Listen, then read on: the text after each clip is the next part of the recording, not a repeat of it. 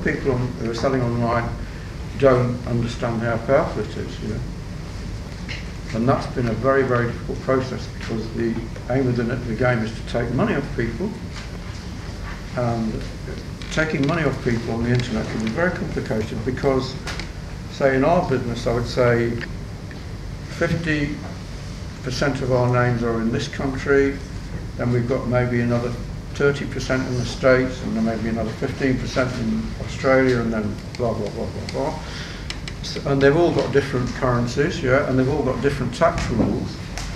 And so taking money off people and making sure we're paying the right amount of tax and not going to jail has proved to be a bloody nightmare.